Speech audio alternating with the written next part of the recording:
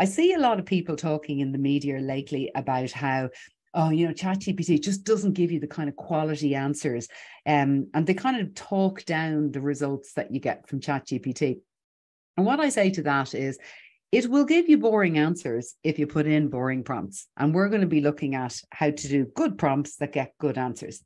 But even beyond that, the kind of people who are, I suppose, out talking against ChatGPT and the use of ChatGPT are the kind of people who are maybe from creative agencies, or maybe they're from PR agencies, or maybe they're from large brands who have a lot of agencies who service them. Okay.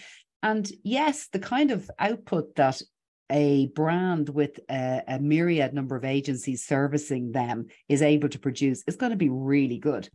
But where I'm operating is I'm working with businesses that have maybe one or two, or maybe if they're lucky, 3 or 4 marketing people. And they don't have a massive amount of budget. They don't have a load of time.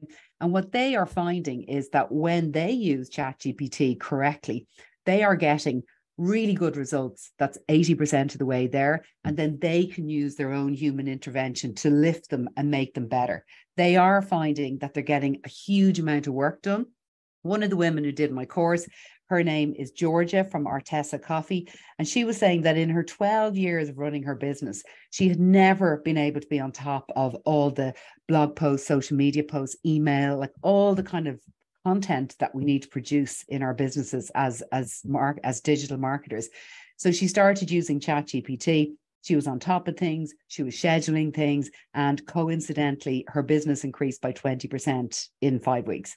So for the people who are kind of dissing ChatGPT, diss away. But for those of us who actually have to produce huge amounts of marketing without agency support on little budget, it actually really helps.